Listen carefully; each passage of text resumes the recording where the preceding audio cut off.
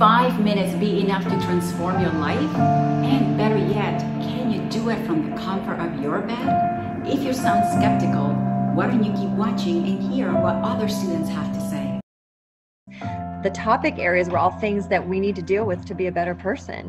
And I loved committing to it and taking the time to try to figure out myself. And I didn't know what I was getting into, but I'm telling you, it was a life-changing experience for me. And you just take it a day at a time and grow each day. And I highly recommend it. I'm doing it again.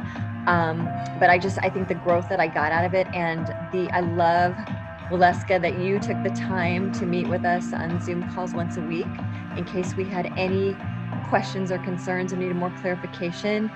And that was like such an amazing piece to it, and such an extra piece. And I loved just learning how to stop for 5 minutes and thinking about myself and what I needed to do to be grateful, and just thinking about one topic a day.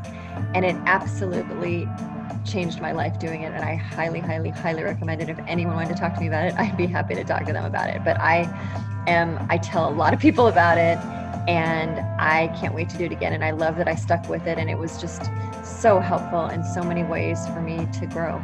And I can't thank you enough for the opportunity. I'm so glad I saw it. There are no coincidences. So I'm grateful for that as well. It can be done if you're open to it and you've got that will to do it. It can be done. It's that simple, but don't put it off.